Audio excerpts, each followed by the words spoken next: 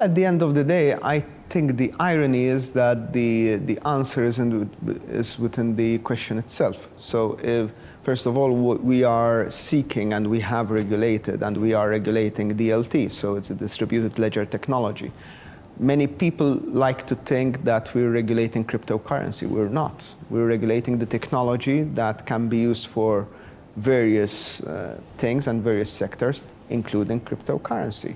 But we are regulating the technology. If there is a concern on money laundering, actually DLT is an answer to that concern. Because if you put information on a platform that cannot be tampered with, that's a way in which to ascertain that dirty money does not become clean money, because that's essentially the nature of money laundering. And in itself, a system such as blockchain enables you not to tamper with a system and to circumvent it, all this in a way whereby the traditional systems of AML are very vulnerable. So I think that the solution is actually in the challenge itself.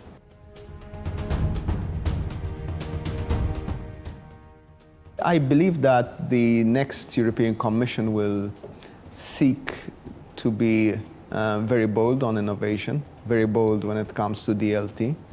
I'm very encouraged by the sounds that are being made by the Commission right now on this.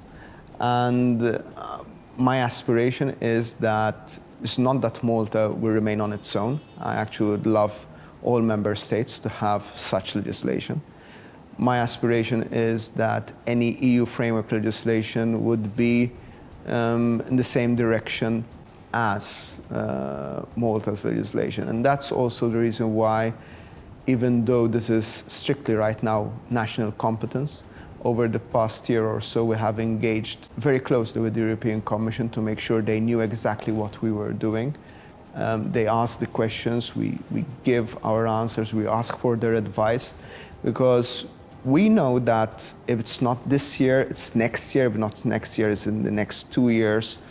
Europe will have to come up with its own legislation. And when it comes, we want this to be part of our experience. And I think this is a very positive way to look at things.